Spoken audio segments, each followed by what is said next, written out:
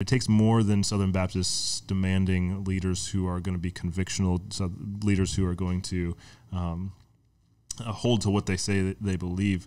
But we actually have to have people who are going to step up into those positions, people of integrity. I've read an article recently where the question was, are you willing to be the elite?